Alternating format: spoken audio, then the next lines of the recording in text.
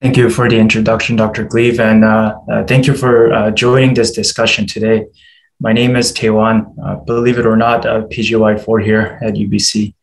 I'll be leading the discussion on the prostate cancer in Asian men.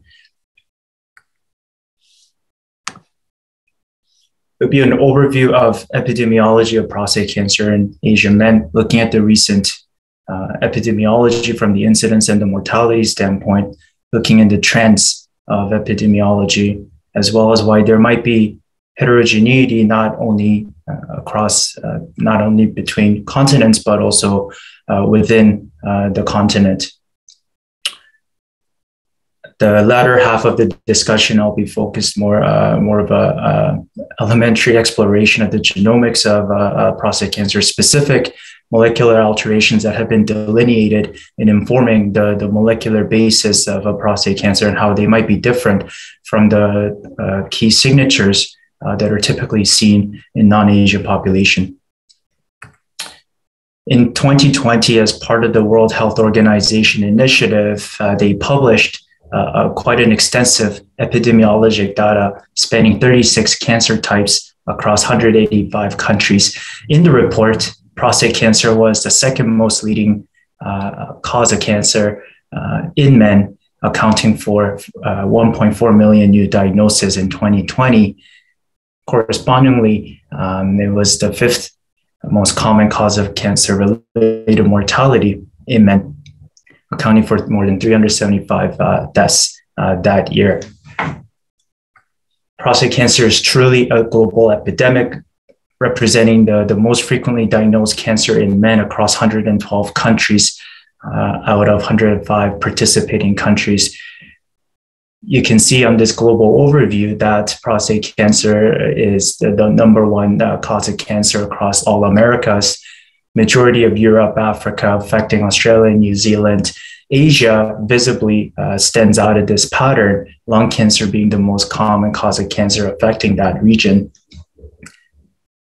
Not surprisingly, looking closely at the epidemiology data in Asia, the incidence rate and mortality rate of prostate cancer remained the lowest out of all the areas of the world being reported.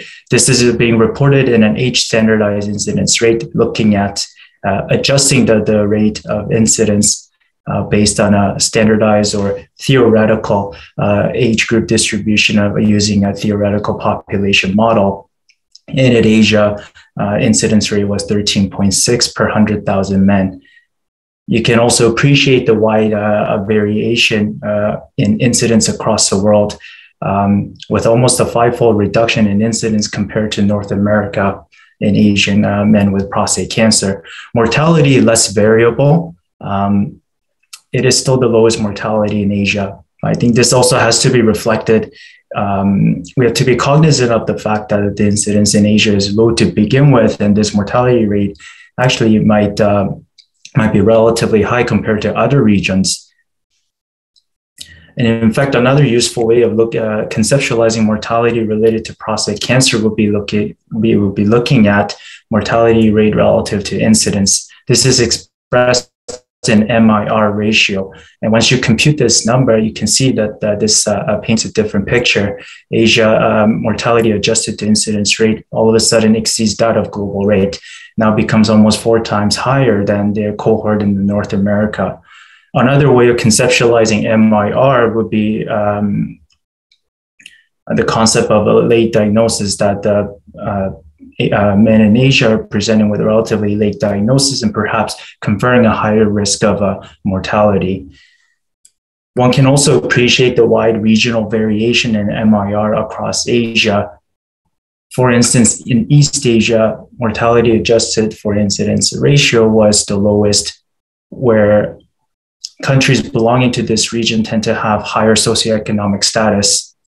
You compare that to the rate from South Central Asia, for example, where the index of socioeconomic status is relatively lower. Such regional differences suggest that there may be broad influences outside of inherent disease characteristics, possibly influences related to the socioeconomic status And corollary to that, the quality of healthcare system that may contribute to this observed variation, not only across the world, but also within the region. In fact, looking at the baseline PSA characteristics across different Asian ethnicities, no significant variations are observed. Not the most perfect way of determining their baseline risk, but at least we can glean from this non-head-to-head comparison that the biological risk may not be very different across different Asian ethnicities, and such variation we see in epidemiologic data is definitely rooted in differences in the healthcare quality and their socioeconomic influences. In fact, central to any prostate cancer epidemiology is conceptualizing the Human Development Index. It's an index of a nation's achievement in three fundamental categories: in health, education, and wealth. And epidemiologic studies have demonstrated a correlation with prostate cancer incidence, mortality, and mortality to incidence ratio. And you can appreciate from this snapshot that there's certainly a wide heterogeneity observed across different regions of Asia, and that and the need to interpret this in the context of the fact that the countries possess a different index of human development. The trends of prostate cancer have demonstrated notable trends. For instance, prostate cancer incidence in Asia is actually rising across areas where the data is available, despite absence of wide adoption of PSA screening. A lot of postulations have been made in terms of explaining this incidence, including aging population, perhaps even adoption of westernized diet, but no clear cause has been demonstrated in a rigorous research setting. Mortality trend across Asia is a bit more variable and tend to favor countries with, again, the higher socioeconomic status. Notably, if you look at the trends over the last 20 years across North America, opposite trends are observed. Decreasing incidence of prostate cancer, decreasing a mortality rate related to prostate cancer during that time where PSA use has been implemented for longer than their contemporaries in Asia. In fact, it's difficult to estimate the true extent of PSA use in Asia. A lot of this also has to do with the fact that there's quite a limited high-quality randomized control data informing the benefit of PSA screening, specifically in Asian population. The fundamental recommendations that we've implemented here in North America have been based on rigorous multi-institutional long-term studies, predominantly in the US and European cohort. Also have to recognize that the uniform adoption of PSA screening across Asia may be influenced by factors outside of the disease, such diverse healthcare models, access to care, different public health priorities with different population structures, longevity, even public health priorities where prostate cancer is not the most frequently affected disease in their aging population. They just may not have the incentive or the resources to implement such rigorous guidelines, in addition to the generally poorly optimized primary care in a lot of the developing Asian countries. Japan is actually the only country that is currently looking at, in a prospective controlled trial, looking at the benefit of PSA screening in Asia. They've been recruiting since 2002 with estimated contamination rate of 12%. They're awaiting mortality analysis. It was supposed to be conducted in 2020, but we're still waiting for the results of that.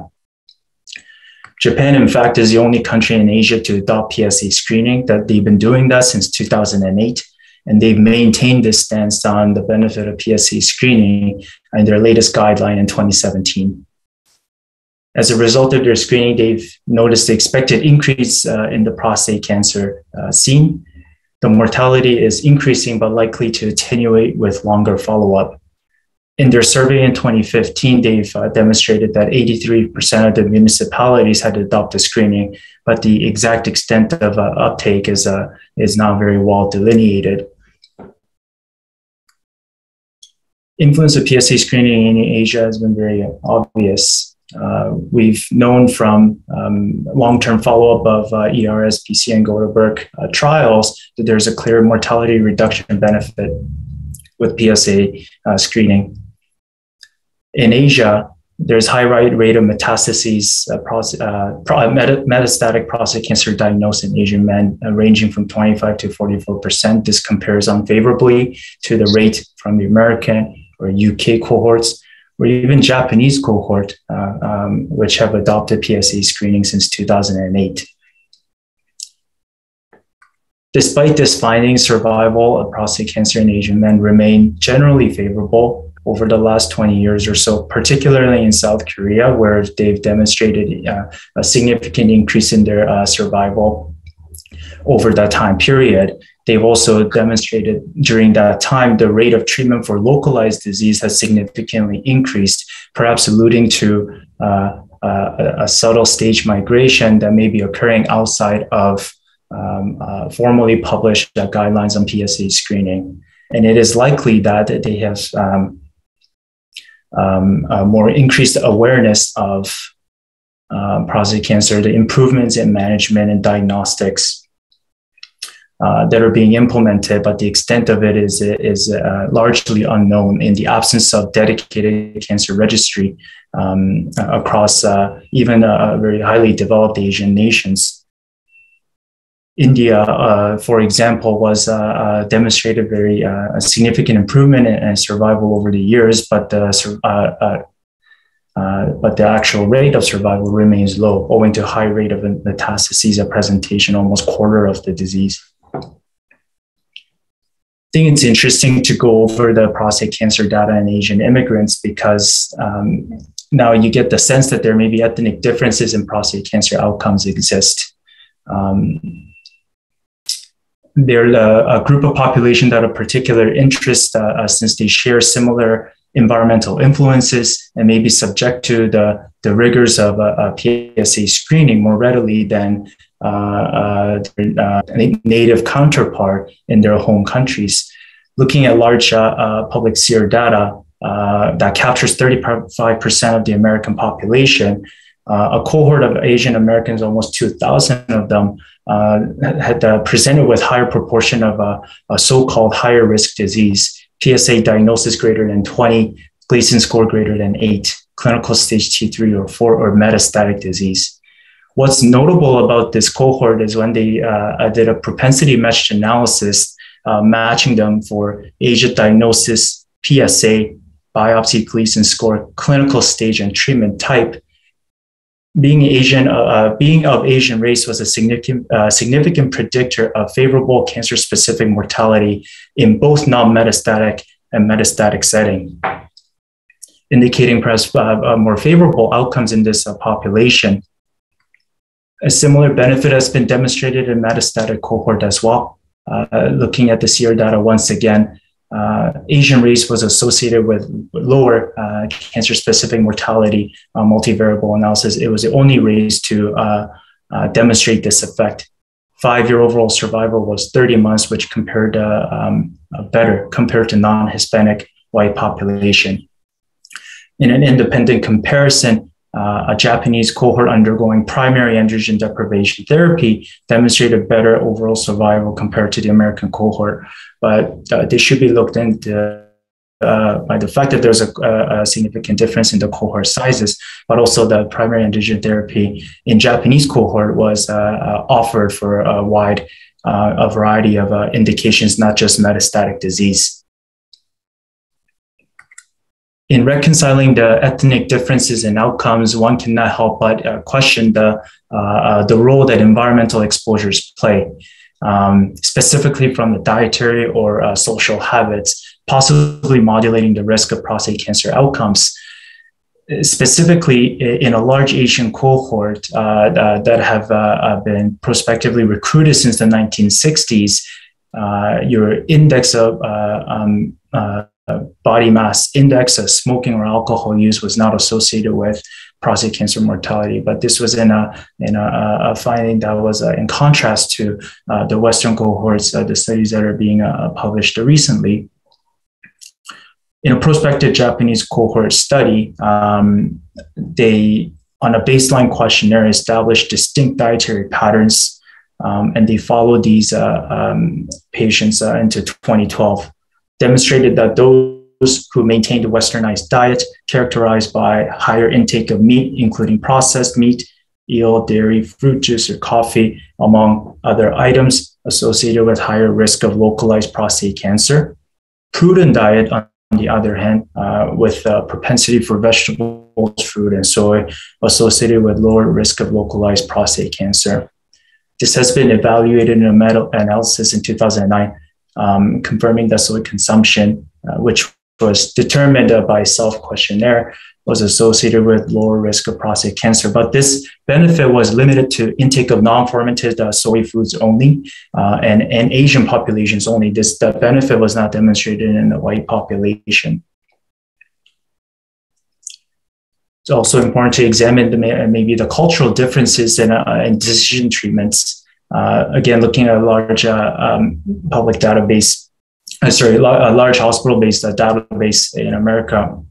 Once again, affirming that men from Asian background tended to present with prostate cancer as a more higher risk compared to their non-Hispanic white counterparts.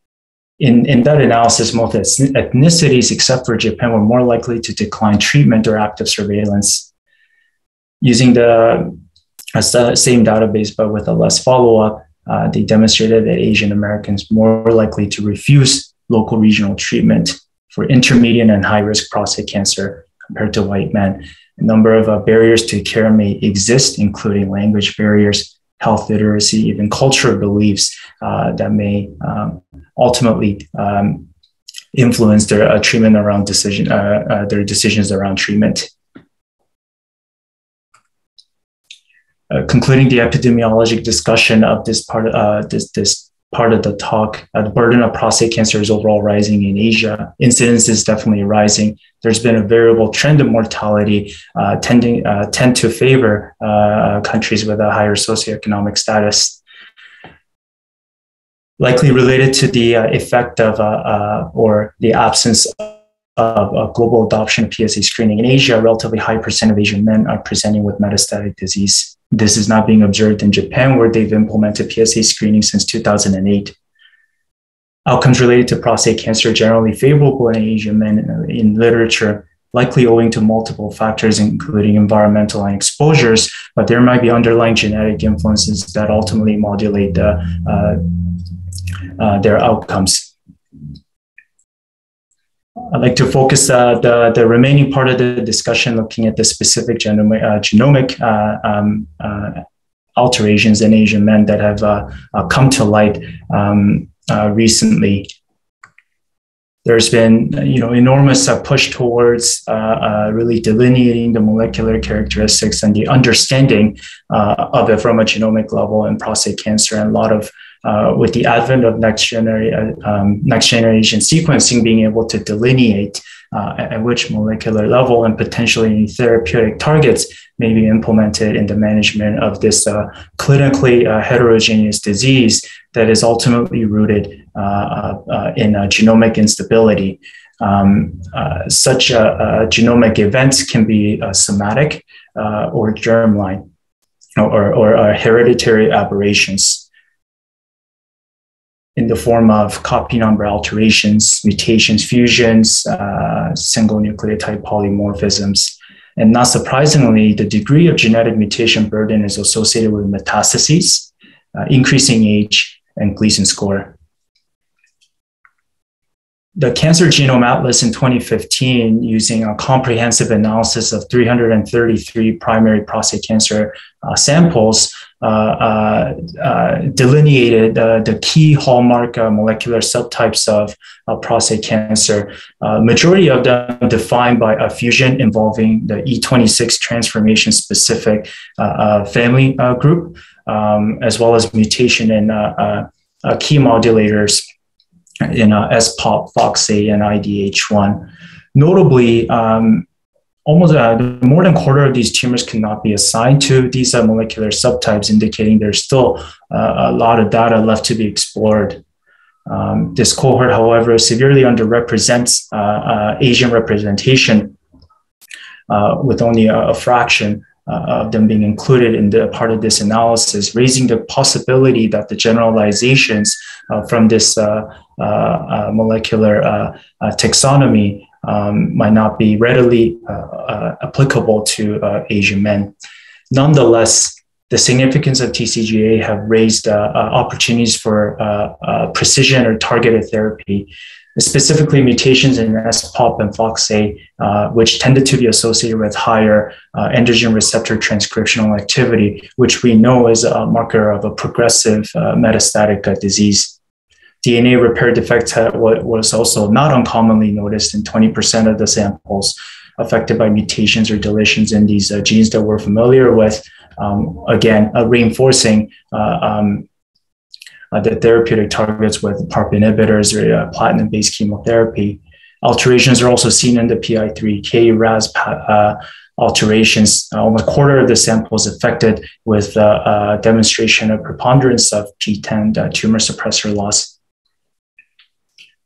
Before really delineating the genomic differences in prostate cancer, you have to recognize the fact that there's been minimal Asian representation in this landscape. It's also, you have to make the effort to reconcile that, at least in literature, there's the different prevalence of indolent or PSA screen cancers versus metastatic prostate cancers owing to the influence of or lack of screening in Asian men. Nonetheless, recent efforts such as the Chinese prostate cancer genome and epigenome atlas that we'll discuss demonstrate unique genomic characteristics of prostate cancer in Asian men. CPGA was a comprehensive analysis of primary prostate cancer in Chinese men, utilizing whole genome sequencing, whole genome bisulfite sequencing to look at DNA methylation status as well as RNA sequencing. What's notable about this analysis is that they were able to use the raw TCGA data from years ago, and they were able to process it using their own pipeline, and they were able to replicate almost identical findings, and which allowed them to make direct comparisons. In the process, they demonstrated that the overall mutation burden across the cohorts was similar, but notable alteration patterns are seen between the cohorts, including increased alteration frequency in mutation of FOXA1 gene in a Chinese cohort, and characteristically a loss of ETS fusion status in the Chinese cohort. So I'll focus on these the implications of this over the next couple of minutes. FOXA is a 4-ket box A1. It's a pioneer factor. It unwinds a condensed chromatin, allowing the binding of nuclear hormone receptor. An example of a nuclear hormone receptor is an androgen receptor. Once it binds to the ligand, translocates into the nucleus to drive transcription. FOXA1 was the most frequently mutated in the Chinese cohort, 41%. It was notably less in the TCGA cohort. Different classes of FOXA mutations have been delineated based on location of alteration on genome. Class 1 mutation classically occurs within the 4-ket region, especially along the hotspot called Wing2. These are residues from 247 to 269 spots. The mutation tends to induce a missense and in-frame insertion deletion events in non-DNA binding residues. The sequela molecular consequence of this is that it allows faster nuclear mobility, thereby enhancing the androgen receptor activity. Class 2 mutation, on the other hand, typically occurs after the 4-ket region. It induces a frame shift mutation that truncates the C-terminal half of the protein. And it is this type of mutation that is typically rich in metastatic disease via modulation of the Wnt pathway. There are broad molecular implications of FOXA1 mutation. Class 1, typically enriched in localized prostate cancer, are mutually exclusive with the ETS fusion event. This is largely in keeping with the findings from the CPGA that demonstrated that the Chinese cohort characteristically lost this signal. Class 2 mutations, which characterize metastatic disease, enrich for a number of factors, including RB1, potentially modulating its role in lineage plasticity. Both mutations, however, though, affect a broad oncogenic pathways, inducing alterations in DNA repair, mismatch repair, the Wnt pathway. FOXA mutation status, along with SPOP, produced the highest AR expression in the TCGA cohort, likely highlighting its role in modulating the AR expression and driving the progression of cancer forward. The Chinese cohort, classically, their mutations were exclusively class 1, occurring within the Wing2 hotspot. And these, they tended to produce more missense mutation than in-frame insertion deletion events. And this was noted to be associated with higher, and one of the downstream effects of this was demonstrating a higher HSD17B6 expression, which we'll get to a little bit later in the presentation, but it's a key enzyme involved in a DHT synthesis and may raise a possibility of modulating response to androgen deprivation therapy. Overall, these effects are suggestive of broad tumorigenic effect of FOXA1 alteration. ETS fusion is characteristically lost in the Chinese cohort. ETS is a family of genes, including ERG, ETV, and FLI1. All four of these were defined as the molecular subtypes in the molecular taxonomy. ERG is typically dormant and morphologically normal prostate epithelial cells. The dormant ERG is activated by almost irreversible aberrant fusion, placing ERG under control of androgen-inducible promoters such as TMPRSS, which is a membrane-bound serine protease. It is this driver event that results in upregulated ERG oncogene expression, which is normally dormant and has basis for a retention of the clonal signature through the progression of the disease, even from early as the PIN stage. Clear ethnic differences in ETS fusion have been demonstrated in earlier non-head-to-head comparisons. Asian men from China, Korea, and Japan demonstrated lower ERG frequency compared to Caucasian men in a retrospective series. Using the CPGA cohort, it was notably less frequently observed compared to the TCGA analysis. In a prospective trial looking at the effect of AKT inhibitor plus an abiraterone in prospective metastatic CRPC cohort, TMPRSS rearrangement was significantly lower in East Asian men compared to non-East Asian men. Distinct molecular implications of ETS status arise of ETS positivity associated with preponderance of PTEN loss, which may enrich the signaling through the PI3K pathway. This, of course, represents an important therapeutic target. ETS negative subtypes include mutations in SPOP, FOXA, CH1, DNA damage repair gene mutations, again, creating implications for targeted therapy. Several indications exist for germline testing in contemporary guidelines. These genes have been centered around ones involved in DNA damage repair, mismatch repair, as well as HOXP13. Recent comprehensive genome-wide association studies identified up to 147 susceptibility loci contributing to hereditary prostate cancer, accounting up to almost 30% of familial risk, but this was a study that was done predominantly in the European cohort.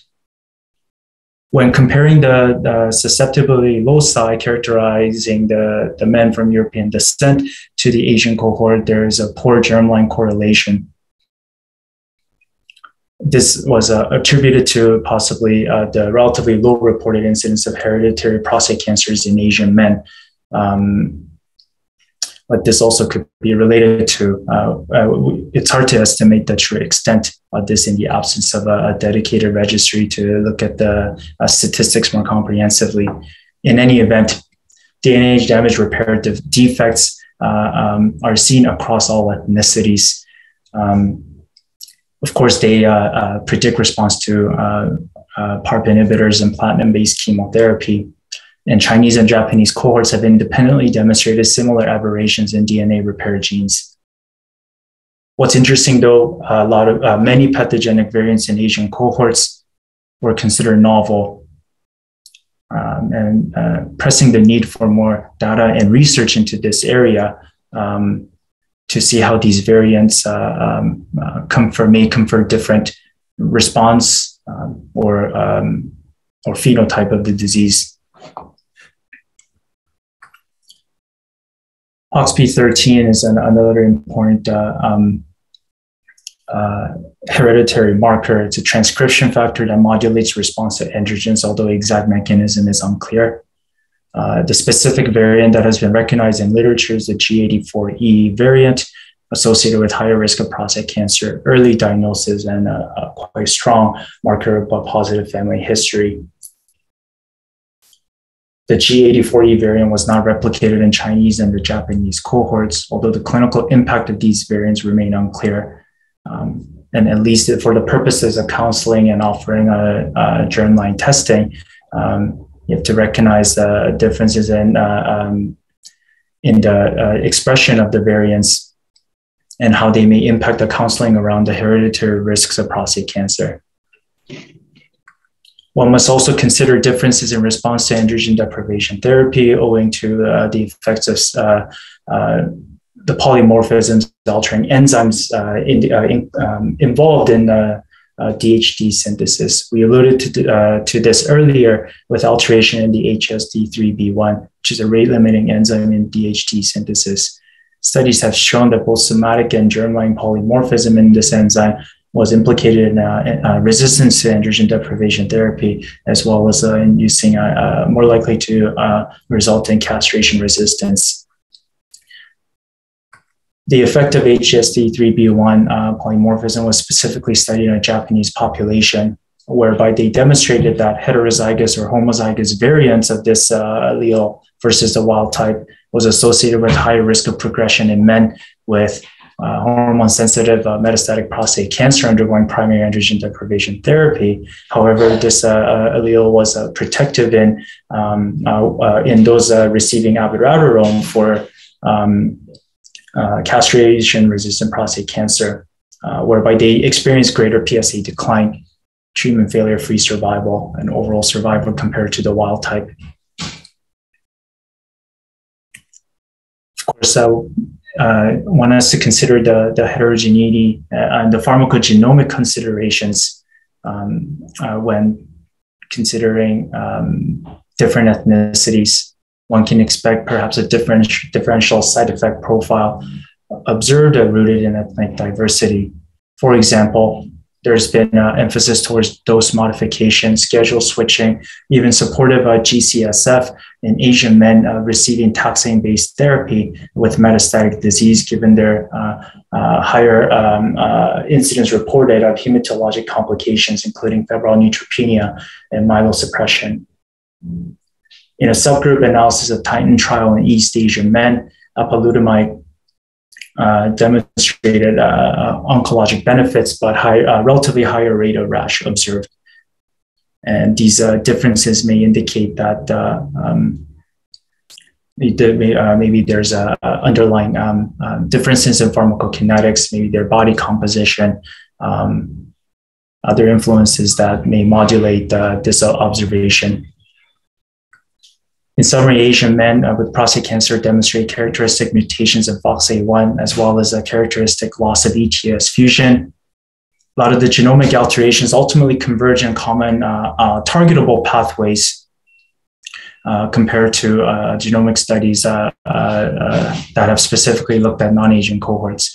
Of course, more work is needed in this area to delineate any unknown germline variants, and other specific molecular subtypes, and incorporate them into relevant guidelines and into our practice. And ethnic diversity potentially altered pharmacology of therapy, and that is still being explored. I'd like to thank Dr. So for his guidance in preparation of this talk, as well as to Dr. McNeely, who have planted a seed for this topic a number of months ago when we were discussing ideas for grand rounds. So thank you to both of them.